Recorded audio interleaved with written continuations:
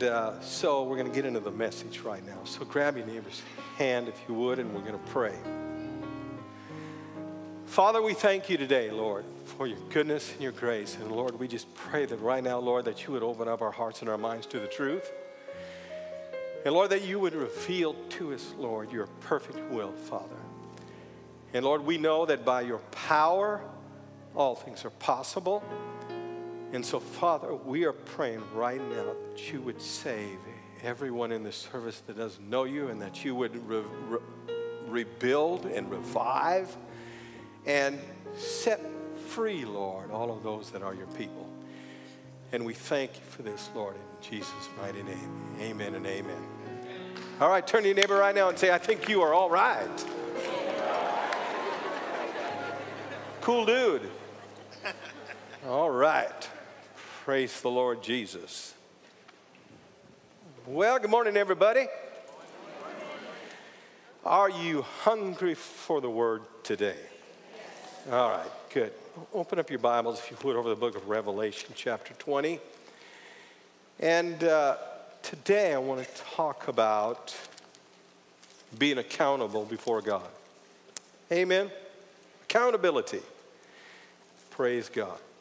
Now, in my life, I want to, when I eventually face God in the life to come, I want to make sure that when I'm there that I don't have regrets that I didn't do all that I should do or all that I could have done in that moment. Amen. And I know that in order to do that, I'm going to have to display a certain level of faithfulness.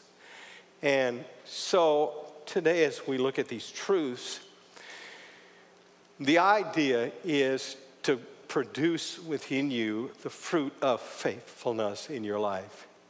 And just to give you a little bit of a nugget of how we do this, because in reality, none of us are faithful except Jesus. Amen? Amen.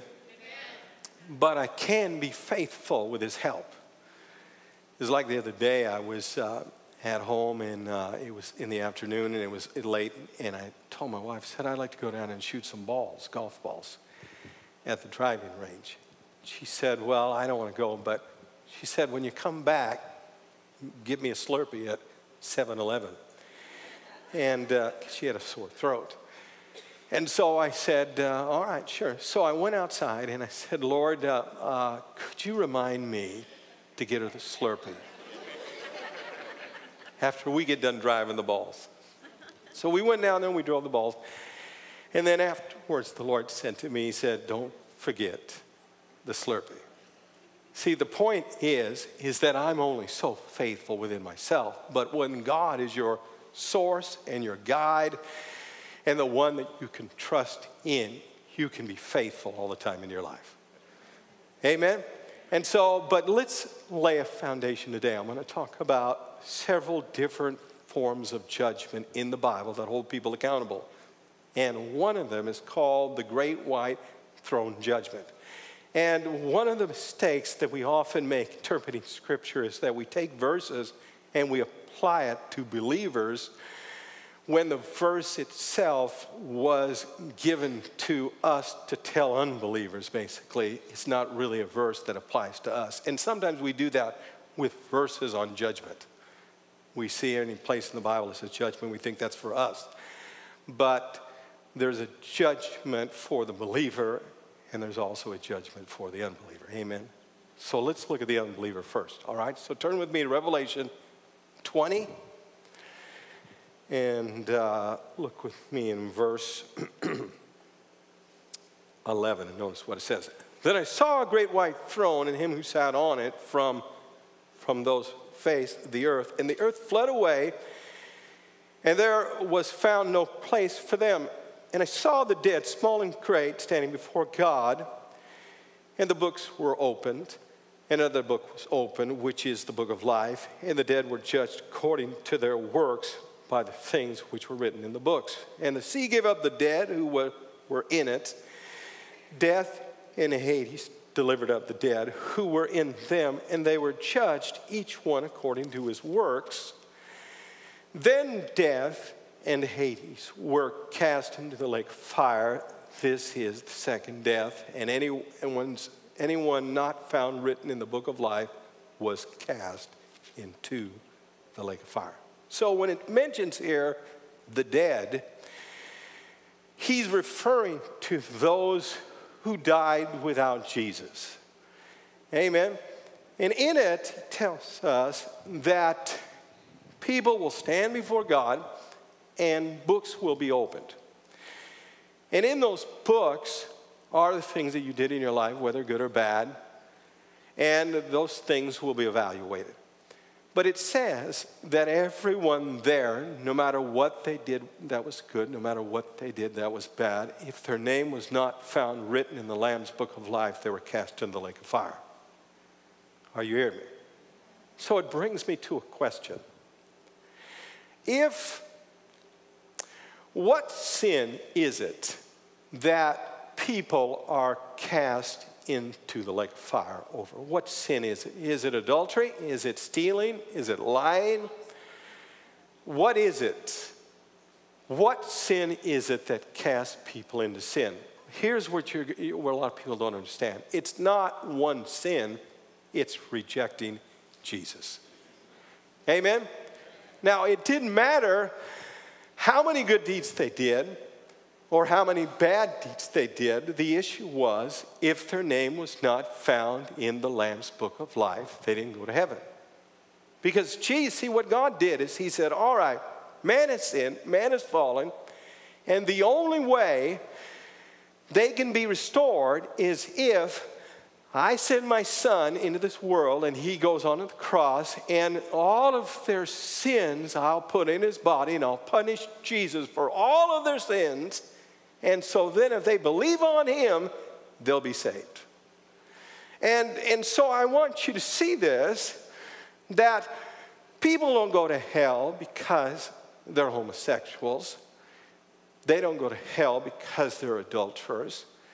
They don't go to hell because they lie or they steal. They go to hell because they reject the avenue in which God provided salvation for them.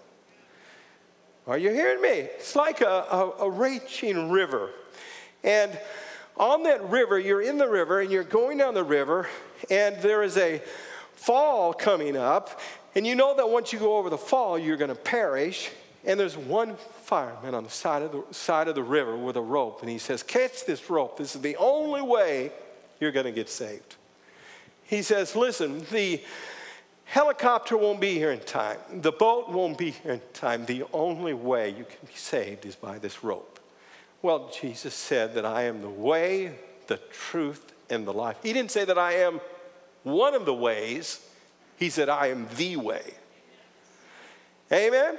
So it's up to the church that we would share that with everybody in the world. Because the Bible teaches us that the world lies in deception. They're all deceived by the devil. And they don't realize the only way that they're going to get saved is not by moral change. They're going to get saved by a Savior that they believe in. Amen. And once they get saved by him, then their lives change. But you can't be saved by good works. You can't be saved by being really good. Because no one can be good enough to be in God's presence. No one is pure enough to be in his presence. But Jesus is. So that's the first judgment I wanted to get across to you that's important. And remember this, that at the time that this was written, or spoken of, should I say, was a time when the day of salvation had ended. In other words, when this judgment occurs, the time to get saved is over. It's too late. End of the road. Paul said it like this in Corinthians. He said that today is the day of salvation. Now is that day. Now is that moment. So now is the time to receive this avenue of salvation. It won't always be here. There's coming a time when no one will be able to be saved that isn't saved. Amen? All right. So the sins in our lives are not what put us in heaven directly. It's rejecting Jesus that does it. That does it. Now, if you're a believer here today, and most of you are, you have already believed on Christ, and all your sins have been put on Jesus on the cross. And when he was punished for your sins, you were granted salvation through his righteousness. It's powerful. It's awesome. But now turn with me over to Hebrews chapter 9, please. Hebrews chapter 9. And take a look at this in this particular verse here. Hebrews 9, verse 28.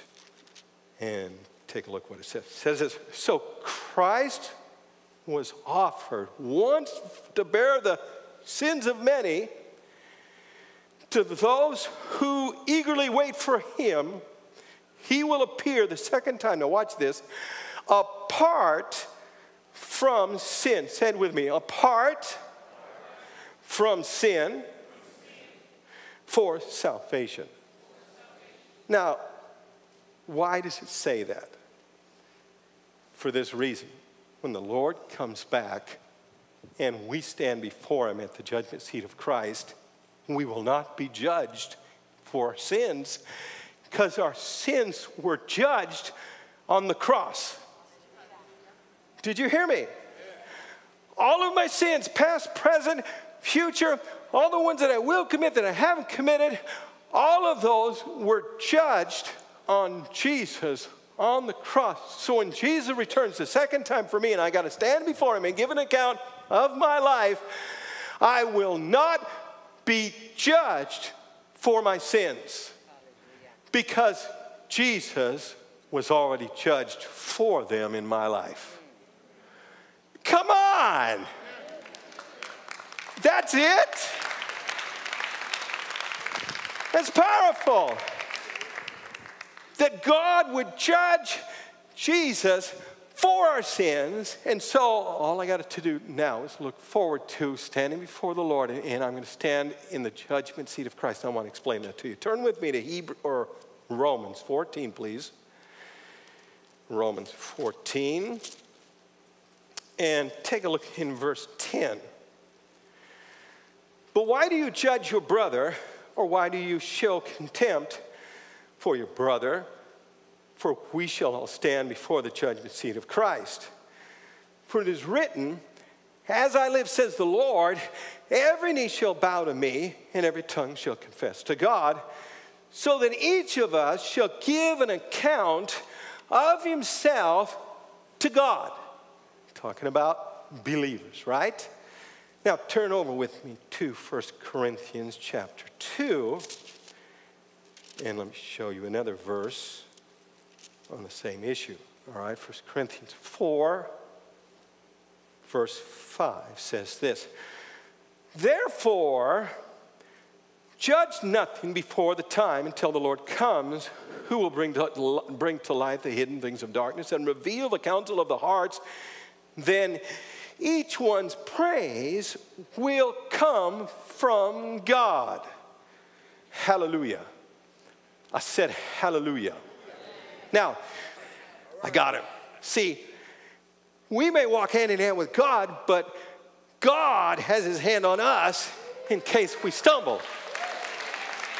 I got you. I got you. And even with my grandkids, sometimes they try to escape, and they don't want to hold hands with me, and I just grab them, throw them on my shoulder, and go, all right. So it says like that with God. He just says, once you receive eternal life, I'm not going to let you go. No, I'm not going to let you go. You may stumble and think you're not saved, but I'm still there. You may go the wrong way, but I'm still there. You may not be able to help yourself, but I'm there. And he holds you because he won't let you be tempted beyond what you can take. We'll always provide a way of escape for you. Come on, church. Wow, that's good preaching. So I can be in that mindset that, Lord, I'm accountable to what you've given me in my life, but Lord, it's because you are with me and you can help me. Even when I'm full of unbelief, you're still there. Paul said it this way. He says, when you're faithless, he is faithful and will not deny himself. Well, he's talking about you in him. In him, he won't deny you. Wow. That's good stuff. It's good stuff. Now, turn with me over to Matthew chapter, or Luke 16, please. Luke 16. And get ready to be exceptionally blessed right now. Come on, church. Get ready to be blessed. Are you ready? Look at this. Oh, look at what Jesus says about faithfulness in verse 10. He says this. He who is faithful in what is least is faithful also in much. He who is unjust in what is least is unjust also in much. Therefore, if you have not been faithful in unrighteous mammon, who will commit to you trust the true riches? And if you have not been faithful in what is another man's, who will give you what is your own? Now, look what he's saying here, church. See, faithfulness is doing what's right when it's easy, when it's hard, when it's impossible, when it's beyond your resources. That's what faithfulness is. And here's what he says. He says, people, they go, I'll be faithful once I get my resources bigger. Once I have more of an ability, I will. And he says, no, it doesn't work that way. If you're not faithful with little, you won't be faithful with much. So watch. If I can't tithe when I'm making $20,000 a year, how am I going to tithe when I'm making $300,000 a year? You can't do it, can you? And then he says this. He says, if you can't be faithful with another man's stuff, he's talking about stewardship there. Stewardship.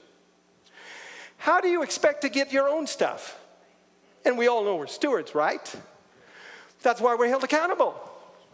All the stories we've been reading here about stewards. People that are held accountable because they're handling somebody else's stuff. So I said this last week, and it's true, that when you tithe, you're a steward over God's stuff.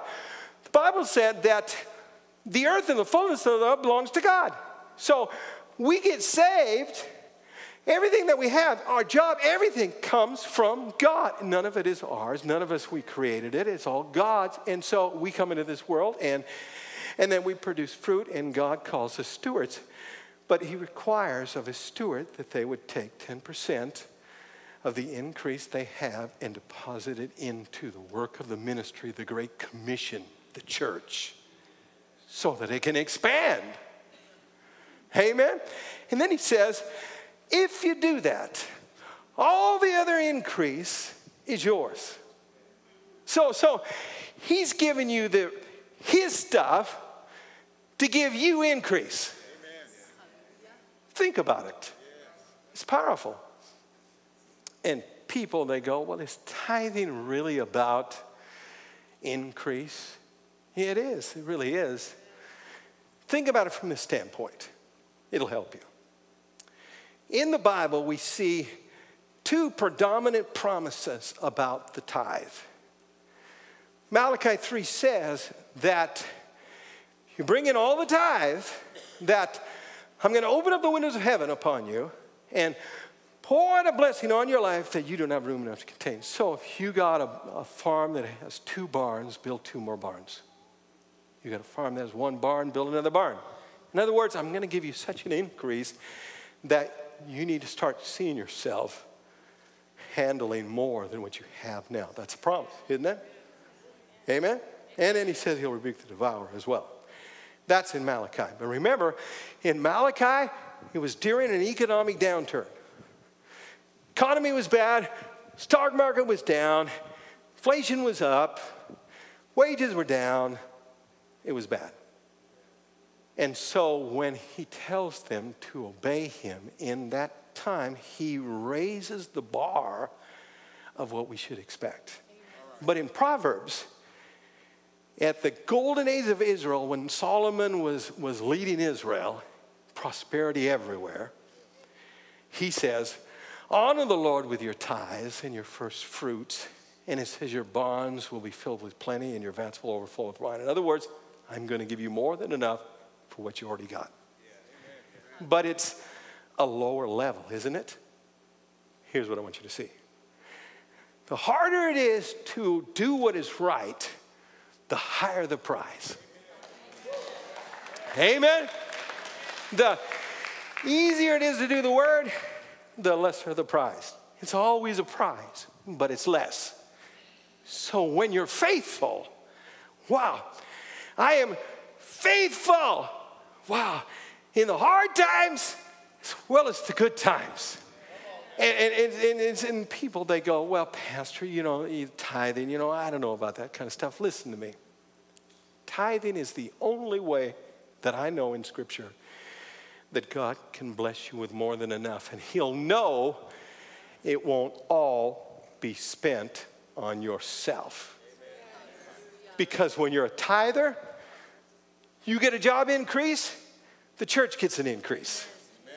Isn't that right? You go from $100,000 a year to $300,000. The church gets it too.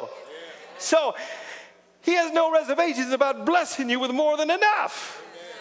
Because of that, and we look at people like Abraham, who was very rich, and we forget a few things about him. Number one, when he left Ur of the Chaldees, he left everything that he had to follow God. And Jesus said that those that leave their mothers and lands and sisters and brothers for my sake shall receive 100 times more in this lifetime with persecution in the life to come, eternal life. So he was blessed because he gave it all. And so when he tithed later, that was way below. I'm okay. That's way below what he started with. I mean, think about it for a minute. Jesus gave his life for us. What if you were the rich young ruler and Jesus said, hey, follow me, but first, sell out everything in the stock market you own. Sell all your businesses, give to the poor, and then come follow. What if he'd said that to you?